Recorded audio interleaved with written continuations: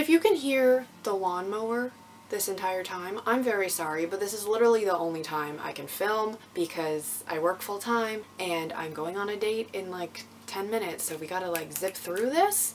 So sorry, not sorry, just try to ignore it. I don't know.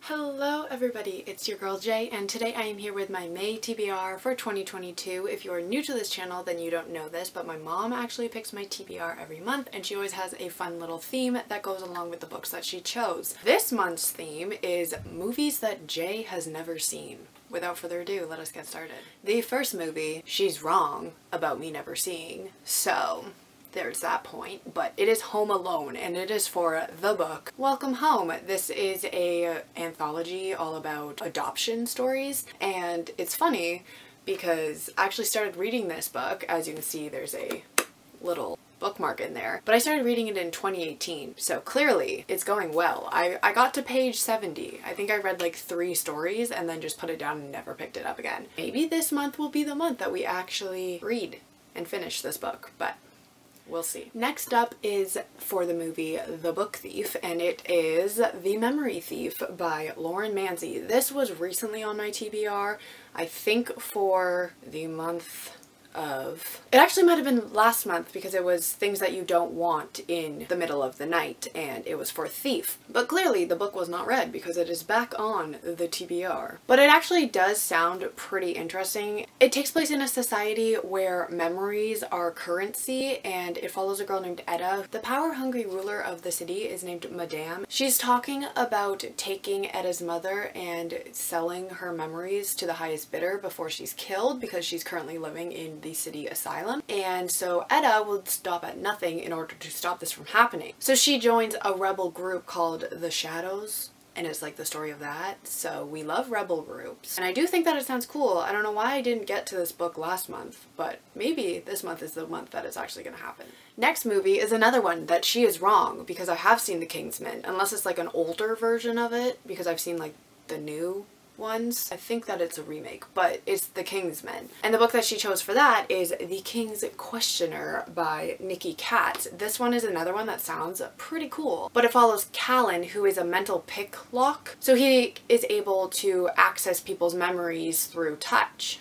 This obviously makes him a perfect candidate for the King's Questioner, but then the prince falls into a deep sleep coma type of situation, and the king asks him to read his memories. Callan intervenes and he saves the prince's life, but he also uncovers a terrifying secret. So it's like the story of that. I think it sounds pretty cool. I am definitely intrigued by it, but will we get to it? Again, we don't know. The next movie she chose is The Dead Poets Society, and that one is actually correct. I have never seen that movie, but she chose The Poet X by Elizabeth Aceto. This one I'm actually very excited about because I do really enjoy her audiobooks because she's actually the one reading it, so I always think that it's so cool when the author actually reads their own books. I know that a lot of people love this book, so I'm hoping that I also love it. It's also all in verse, which I am a big fan of in books, and I know that that'll make it fly by very quickly, so this one will definitely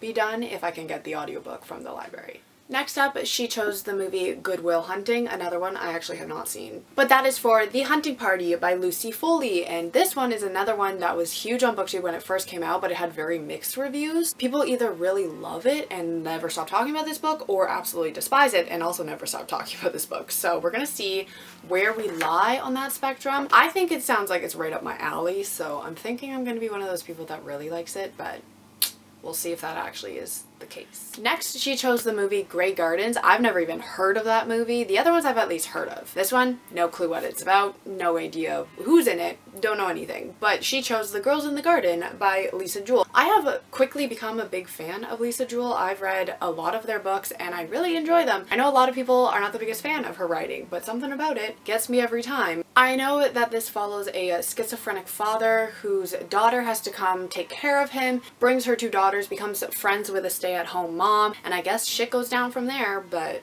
again, sounds like it's right up my alley, so I'm here for it.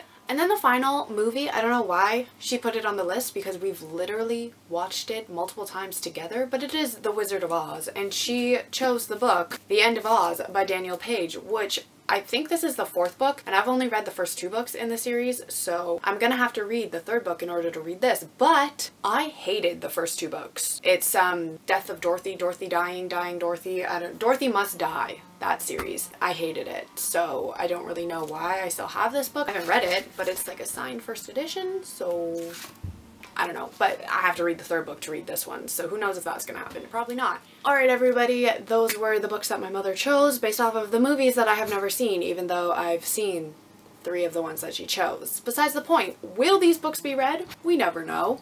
But let me know down below if you've read any of these books and what you thought of them, and I'll see you all in my next video. Goodbye!